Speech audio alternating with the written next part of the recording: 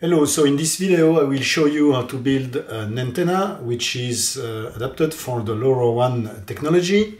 So we will be constructing an antenna in the 868 MHz band. So instead of buying an already made antenna as I show here, which can be quite expensive and actually quite inefficient, I will show you how to build instead such an antenna which has a very good rejection ratio. Here we are at 1.15, knowing that 1 is perfect antenna where all the energy is radiated. 1.15 is excellent. Most of these commercial antennas are at best under 2. Some of them are even above 2, which is a little bit the limit at which you should select your antenna. So to build your antenna, you will need such a kind of a pigtail that, if it wants to focus, that you can find on Amazon. On one hand, it is an IPEX connector that will be cut off. On the other hand, it is an SMA connector. I show it here in that other view.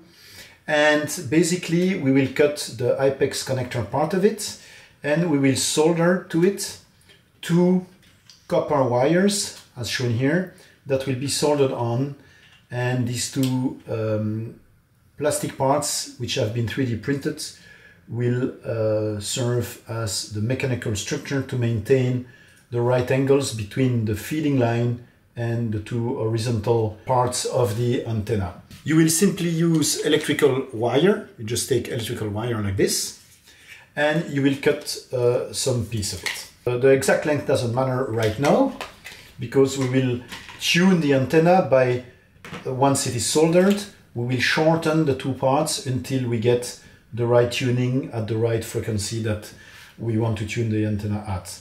So to remove the insulating part of this wire, you just use such a cutter.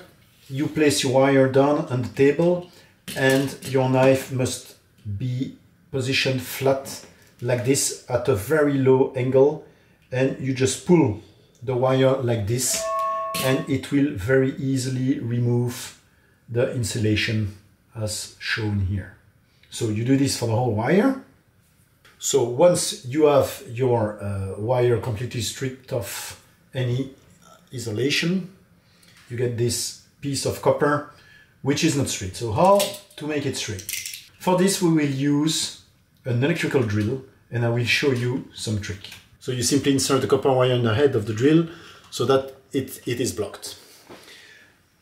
Then you will insert the other end of the copper wire into the vise. You have to squeeze it tight so it doesn't move, and you simply make the vise turn like this, and you pull on it. So after using the drill, we obtain a very straight piece of copper wire that will be used to continue the antenna build process. So first of all, we will basically cut that piece of wire into equal parts, more or less. We will trim that later to tune the antenna. There we go. So we have 2 elements of the antenna, and we will cut off the IPEX connector. So I will show this on this camera. That's the coax cable. So we will strip down with a knife. We will strip down about a few millimeters of the, as small as possible, of the isolator, of the external shield. So here we go. We have cut about 3-4 millimeters of the shield. I'll show it on this camera. We have exposed a few millimeters of the shield. So once this is done, you remove the braided metallic part which constitutes the shield, and you flip that braiding backward onto the coax cable in such a way that you expose the center conductor, which is protected by a plastic dielectric material. So I showed this on this camera. So you flip the braid backwards onto the coax cable, and it exposes the center conductor. So we still have to cut the plastic part, and you have to be very careful not to cut it. You just remove the plastic insulation of that center conductor, and you leave about as small as possible, 0.5 millimeter if you succeed to do this, between the braiding, the external braiding, and the exposed center conductor. This is very important. There you go.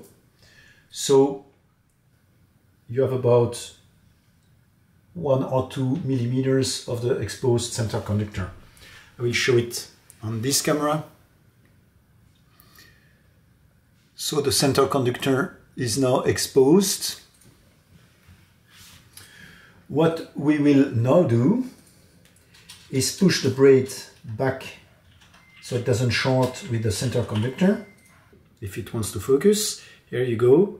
You see that we have gathered the external braiding on one side and the center conductor is flipped at 180 degrees in the other direction.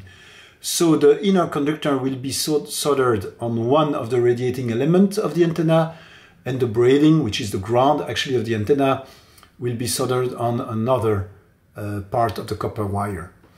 So basically one piece of the copper wire will be soldered on this side, and another piece of copper wire will be soldered on the center element on that side. We will solder here and here.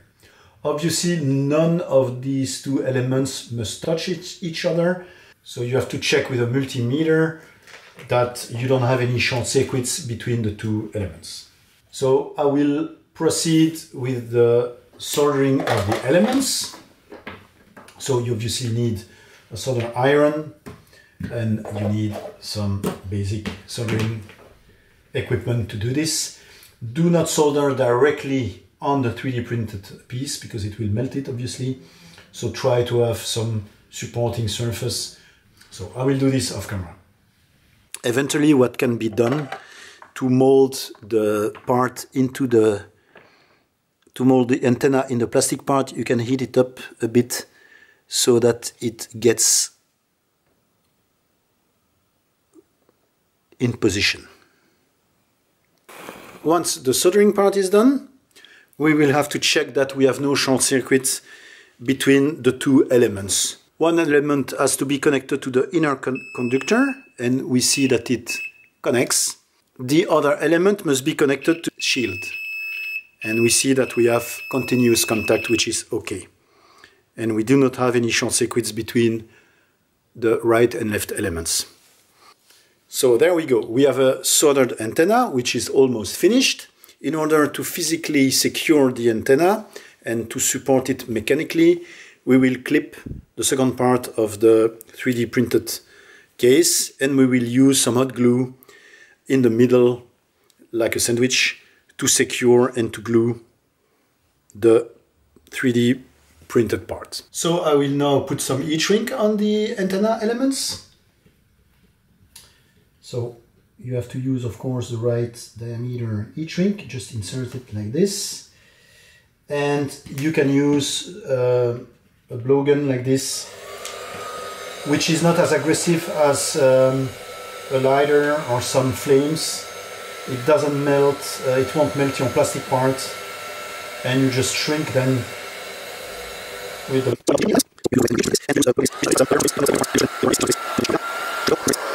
So now that we have applied the heat shrink on the antenna, it is physically ready, and we now have to tune the antenna. In order to tune that antenna, we will use an antenna analyzer like this one, Nano VNA. So the Nano VNA is a device that will allow us to tune the antenna to the frequency that we want. But in order to do this, this is very important. When you use a Nano VNA, you have to recalibrate every time the device in the frequency range that is of interest. And to do this with the Nano VNA comes 3 little plugs, connectors, which will be used to calibrate the device. So to tune the antenna, we unscrew it from the VNA so that we can measure the length of each element. So from the center conductor up to here, we see that we are way too long. We will cut it to 80 millimeters, so about here. At this stage, the precision is not important yet because we know we are way too long. So we can roughly, at this stage, we can roughly cut the both elements to that value. There we go. We'll measure. So to make measurements easier, I have drawn a white line and a black center dot so that I know exactly where the center conductor comes, and it is from that point that I will measure the length of the antenna. So we see that we are still not tuned very well. The VSWR is still at 2.5 at this stage. So we will continue shortening both elements until we improve and we optimize the VSWR. So let's shorten the antenna again.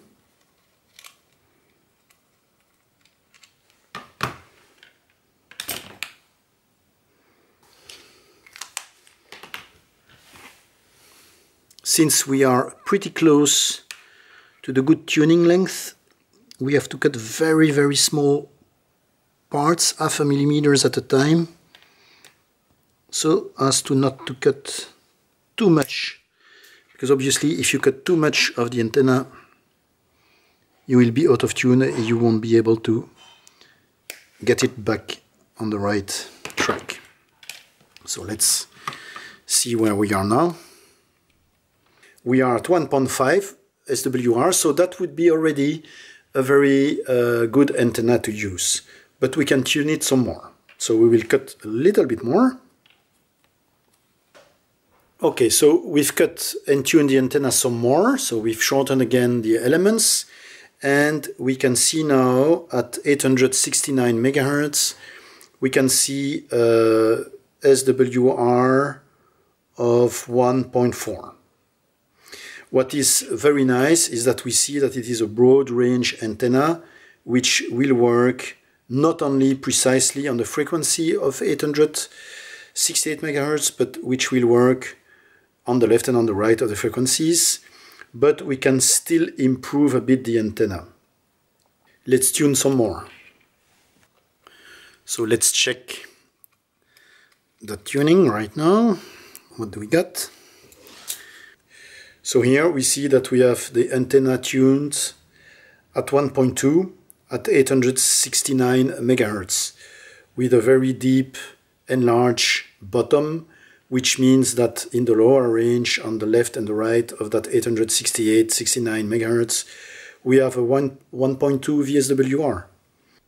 So here we go, we have a tuned antenna thanks to the VNA device. And for those of you who want to build the same antenna, the final optimized length I got per element is, as indicated here, 78.5 millimeters from the center conductor on each side.